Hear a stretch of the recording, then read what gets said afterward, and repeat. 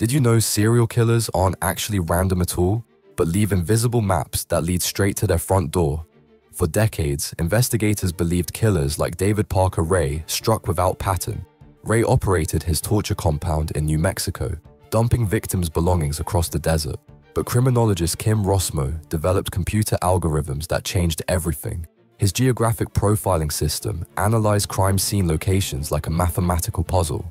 The software plotted where Ray scattered evidence and calculated probability zones. It revealed Ray's base of operations by mapping the distribution pattern.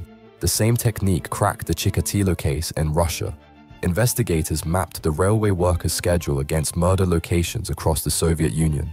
The algorithm found a connection between his work routes and victim sites. Every serial killer unconsciously creates a geographic signature. Their home base, workplace, and daily travel patterns form predictable zones. They think they're operating randomly, but mathematics reveals the truth. The most dangerous predators are actually the most predictable.